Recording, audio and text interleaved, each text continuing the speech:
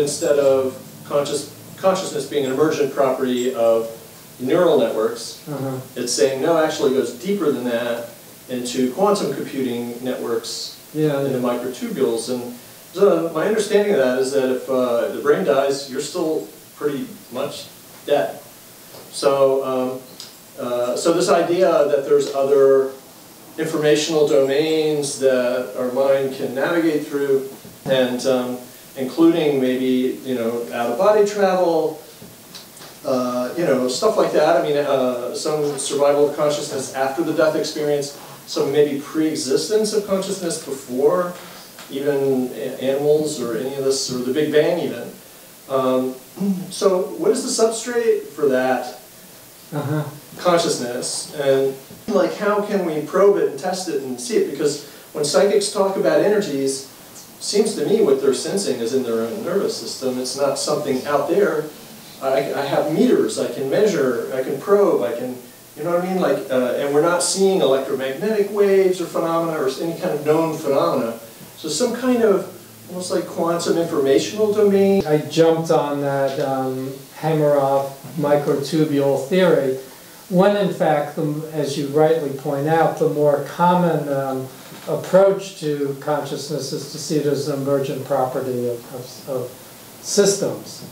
Although I'm not sure that emergent property means anything more than we don't know what it is. I think it has something to do with the fact that we're asking the wrong questions. Why do things, and this goes back to Suzanne and TEDx and all this, why are scientists so resistant to things that vanish, that are clearly present, but vanish when a certain sort of attention is put on them? Why not explore those for what they are? One of the people Suzanne introduced me to, Russell Targ, as many of you know, is a physicist who does remote viewing. And obviously is doing something because the Defense Department used him for years to remote view Russian missile installations and to train them how to do it. Russell said in one of his writings that what got him into this whole thing was when he was interested in phony magic, like stage magic. And he recognized that when he was doing stage magic, he was getting information that he shouldn't be getting. So what does that say about the universe? That in some sense, when you begin to try and trick people, and you say, I'm just playing a trick, the universe just suddenly starts supplying what it shouldn't be supplying. And even Jane Roberts' original Seth experience was from playing around with a Ouija board. And look at all that came out of that. I've always felt that that the nature of this stuff is that it's never going to be where you're trying to measure it. And I can't say exactly why that is, except that that it's taking place on a basis such that your attitude towards it plays a huge role in what it is. So when you shift your attitude towards it, it's no fool. It's going to disappear. But at the same time, when you're just saying, I'm just messing around, and you're putting no pressure on it, it'll just show up. It's been on my mind too, because my role with North Atlantic is very in and out these days. But I found us an author in the town where we're now mainly living, Portland, Maine, who runs the Cryptozoology Museum there, and it's the largest one in the world. And we gave him money to write a book, what he calls the celebrity cryptids. The celebrity cryptids are like, we all know what they are. They're Sasquatch, Yeti, Bigfoot, they're the Loch Ness Monster. Crop circle. No, they're not crop circles. They're not cryptids, and they're Fortean, but they're not cryptids. So I'm just talking about things that people, Right, but but it's true. They have the same characteristic as cryptids do. But it's like people ignore the whole field of cryptozoology, which has found many species which were just unlocated before. that people didn't find because they didn't believe anybody's accounts, and then they went deeper into the jungle in Borneo, and there it was, what they'd been talking about. But celebrity cryptids seem to not ever appear, and as one critic said, how can you have like 7 feet tall, 400-pound hominids running around North America and not one of them slip up and be found?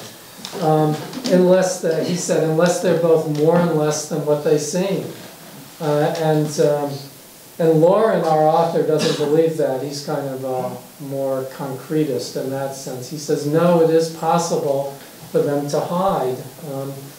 Well, I don't know, that's a dead end to follow that, but I do think that I would not expect there to be an experiment for any of these things that's going to work. I can't exactly tell you why, but I feel it lies somewhere in a Freudian direction and has to do with resistance at a really deep level. I think that there's and I don't mean resistance egoically in this case. I mean there's a resistance built into the individuation process in the universe itself, and that the moment you try and prove something, that in some sense to prove it takes you out of the paradigm, the paradigm you're living, then it falls apart. And then Suzanne's kind of wonderful because she's like the person who will ignore all these clues. She'll just run right into it, like running into a wall every time, and then be surprised that she gets knocked down. It's like, they don't, Suzanne's always like, they really want to hear about these things. They really want to know about, like, if crop circles are made by these other consciousnesses, they really want to know about this, and this would, like, change their whole, no, they don't want to know about it. It's exactly what they don't want to know about, and they've set up their whole structure, not just so that they won't know about it, but so that when you bring it to them, that their structure is set up to, you know, swallow it and make it go away. And then you set up a seminar, and then they want no part of you, and you're like, offended? It's like, luckily the universe is operating at such a complex level that it's got both you and them figured out.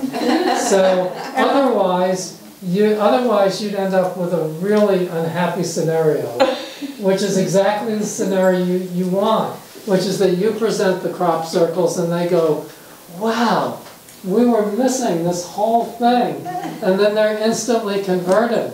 And then that's the worst thing in the world, because then nothing happens. Nothing at all happens. Everybody embraces it, and it's like a jamboree, and it's just like Esther, Scientology or something. Oh, it's just. I have my scenario. No, everybody doesn't go to the gym. It's going to take a much longer time. Well, I'm impatient. But it's good that she does it, though. It's totally good that she does it. That's the paradox. But I want to say one thing about it. I thought to say when you're talking about all this, you know, hoaxing is a huge part of this whole phenomenon. And of cryptids too. Who? Of cryptids too. What does that mean? Okay. Right. You know, Bigfoot. And, You mean Okay. People making up things. creatures that Okay. don't putting on exist? ape suits. And, Okay, but what's interesting in relation to what we've been talking about is that the hoaxers, the ones who are dedicated and do a lot of it, they insist that they're being guided. So, you know, when you say, how can they do that as well as they do it? Because they've gotten very good at certain mechanical aspects of it. They can't change the biology of the plants, but, and they say they're getting guidance. Oh, they're just saying right. that. Well, you want the universe to be complex enough that those people can't get at it with artificial intelligence. And thank God or there are anything. crop circles all over the world who are obviously not being made by hoaxers. Not so obviously to everybody. 2 summers ago, these geologists in Maine who were going to probably do a book by, they're very hardcore materialists, we were discussing crop circles, and they go, oh yeah, these 2 guys in England, these are serious scientists, they confessed to making them, and I said, all of them? Yeah, You know, all over the world? So did you give them my DVD? Right. But,